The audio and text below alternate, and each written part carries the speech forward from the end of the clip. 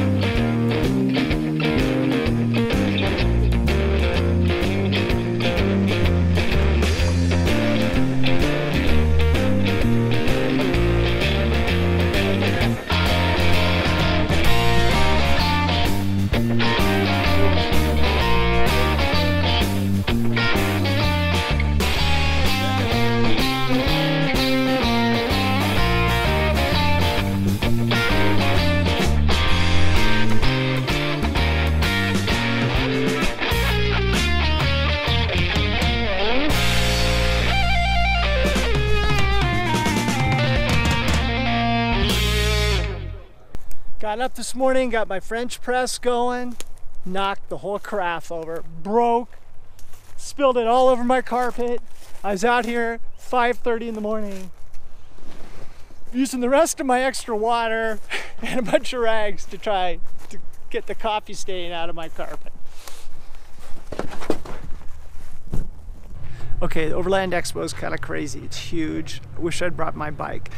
This is all the Land Rover folk getting ready for their first big day.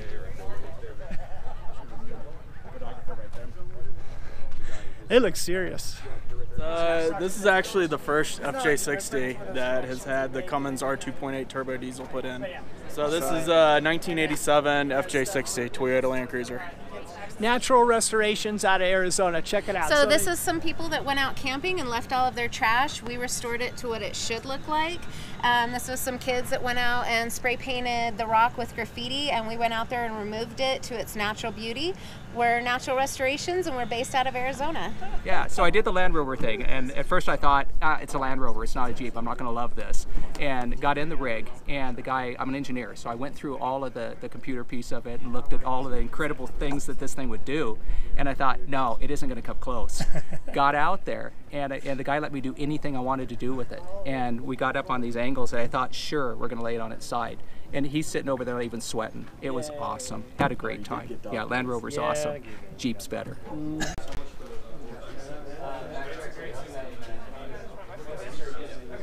Hey everybody, it's Pete here with Chill Dude Videos, and we are with Jonathan at Sportsmobile, and he's going to give us a walkthrough of their gear hauling outfit.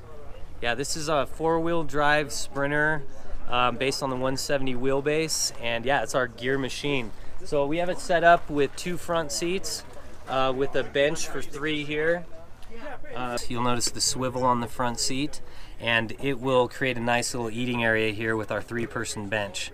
The 3-person bench is also removable, so it can create some extra space if you don't need the extra passenger room. And then right behind it, we have our galley. So we have some drawer space. We have a refrigerator freezer here. And then we have a lot of upper storage. We have our microwave above the kitchen area, galley storage here, and then more upper cabinetry. This is a 3-panel removable and adjustable bed. You'll notice the tracks on the side, and the bed can go up or down or be completely removed. So if you wanted to haul a motorcycle or some bigger gear, you can get the bed completely out of the way. So yeah, it's just set up for all the toys, all the gear, nice and open, sleeping for 4, very versatile. Yeah, high top, 4-wheel drive, attic fans, we can do air conditioning. They're all customizable. So this is how I wanted mine done, and we can do it however you like. This is our 144-inch wheelbase Sprinter 4-wheel drive with the low roof, and we had our penthouse top edition to give you full stand-up height and a nice bed upstairs. So we've got swivel seats up front. Makes a real nice living area here. Really open floor space. People with dogs really love this floor plan because there's a lot of room. Then we have our galley right behind the driver's seat with a refrigerator freezer, a porta potty that'll slide out of this lower cabinet, 2 drawers, and then behind it, pots and pan storage cabinet with the sink on top. And then we have a nice sound system. We have all our control panels up over the passenger side for solar, our inverter, our furnace water heater system. We have a real nice rear bench. It has seat belts for 3, and then it will easily deploy. Bed lays down, and they're sleeping for 2 adults there. And then, like mentioned earlier, with the penthouse top, you have an upstairs. And it's a really cool area to sleep. It's almost like a tree house. You have 5 opening windows, all with screens. So you can really create a nice, air vortex and get the hot air out through the upper windows. Nice camper for a family of 4. And yeah, we have a lot of fun with these things.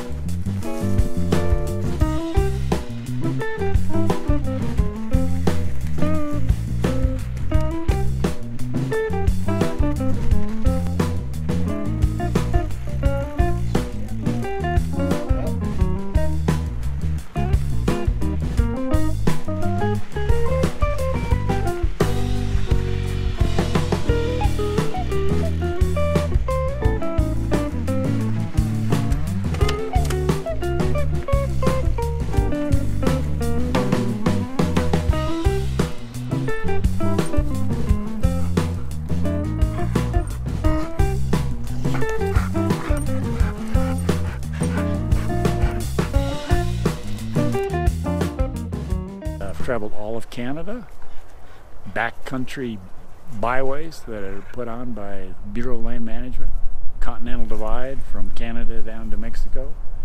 Last year I drove to Alaska. I did the Dalton Highway up to Prudhoe Bay. And then I went into the Yukon and did the Dempster up into the Northwest Territories. And a route that I'm repeating this year, Nova Scotia, ferry to Newfoundland, and a ferry from Newfoundland to Goose Bay, Labrador. And then you drive out to northern Quebec. I did that 25 years ago, before the internet. And when you got to Goose Bay, Labrador, there was a dotted line And I couldn't find anything out about the dotted line. It was a haul road, which meant 15 miles an hour, no faster, or you tore up your vehicle. It was 400 miles before I found a filling station, and it was an old gas pump with an outhouse. And inside the outhouse, the outhouse looking wooden structure, was an old lady. She had a straw hat on and a corncob pipe turned upside down, and she came walking out. "Sonny, would you like some gas? Oh please, oh please, oh please." She was a character. Those are the things you remember about trips. I listened to AM radio because in the back small towns, the AM radio is still the lifeblood of the community. They have public announcements. There's going to be a VFW picnic. It's about slices of life. It's not about the trip per se. So those are the things that you remember about these trips. Jim, last name is F-R-E-I-M, Frem, Norwegian. Jeg snakker veldig godt norsk. Around every corner there's something you haven't seen. And I'd like to see it all. Come on, get it. Take it away, Chinook. Take it away. Take it away. Hey, so Overland Expo was great. Let me know what you think in the comments. Thumbs up if you like where I'm headed, and subscribe if you want to know when the next one's coming out. Thanks for watching.